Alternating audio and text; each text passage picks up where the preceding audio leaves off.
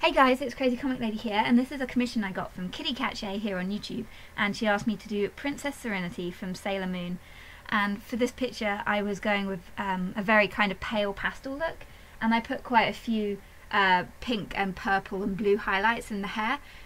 When the hair kind of got finished it didn't really show up as well, but I wanted it to sort of reflect the pastel background I was going to put in with pinks and purples and everything. And my puppy is demolishing my rug. Hey! Oi! Cassie, come here. Come on. Come here. That's better. I have this Pocahontas rug and she was shredding it. Don't shred my Pocahontas rug.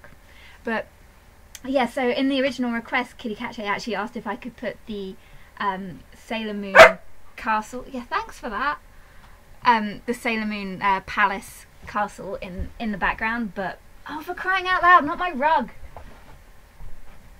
Oi, no. I am back. The rug has been saved. So Kitty Catche asked if I could put in the Moon Palace in the background, but I kind of felt that was beyond my ability since I'm really not good with scenery and especially buildings, and because it's commissioned I really didn't want to like screw it up, so she was happy for me just to go with my pastel background. Another problem with if I'd put the Moon Kingdom in the back, I'd have to have coloured it with markers, and that would have used up so much ink on an A4 commission. So yeah, I put in my pastel background, and I wanted that to kind of reflect on like the skin tone and everything, like the colours. So yeah, for the dress, I actually used a reference that I found of a cosplayer who had like a slightly different dress design to like the traditional anime dress, but I kind of really liked it because it had like lots of detail on it, a lot more than I ended up putting on, but I thought that was like a really pretty dress with all the extra details. So I also tried to again reflect like the colours that I was going to put in the background with the pinks and the purples, rather than it just being a completely pink dress or a like white dress.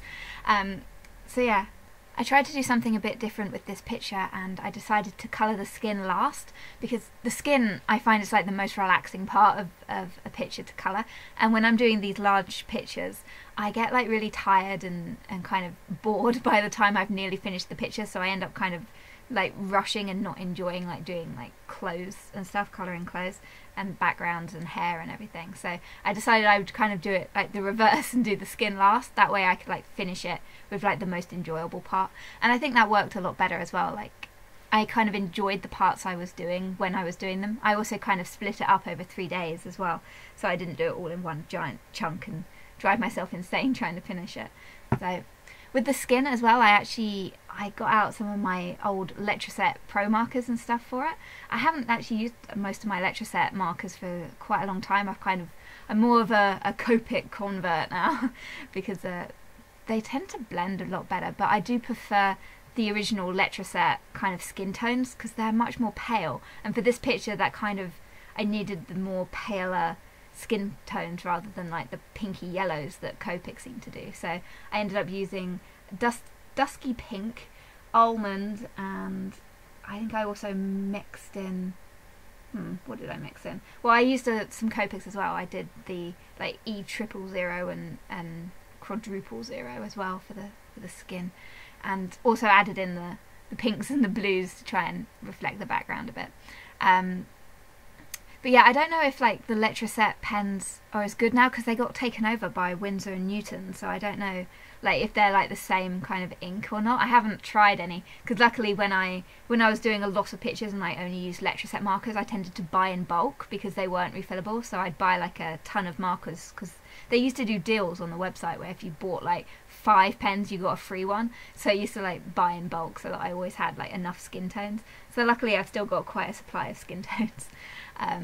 But yeah, I have heard like reviews that say the Winsor & Newton ones that like they took over Pro Marker, they're actually better than the original Pro Markers. I don't know if that's true. I've only heard like a few people say that, so I don't know unless I test them myself, but I can't be bothered to spend money on pens. So yeah, one thing I kind of I sort of regretted with this picture was when I was colouring the lips, they ended up being too dark. I should have stopped when they were just this like light pale pink colour. You'll see it in a minute on the footage when I'm colouring it. But I ended up putting slightly too much like dark colour in it, which I think kind of drowned out the fact that it was supposed to be a really light, pale, like pastel-y picture.